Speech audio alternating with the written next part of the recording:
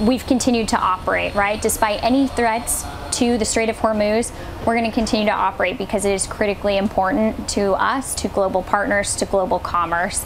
So we've been continued to operate, whether it be, right, we haven't had a carrier strike group maybe for 8 months, but we've still had ships on a constant present transit these international waters to show that it's open for business and that we continue to preserve that business.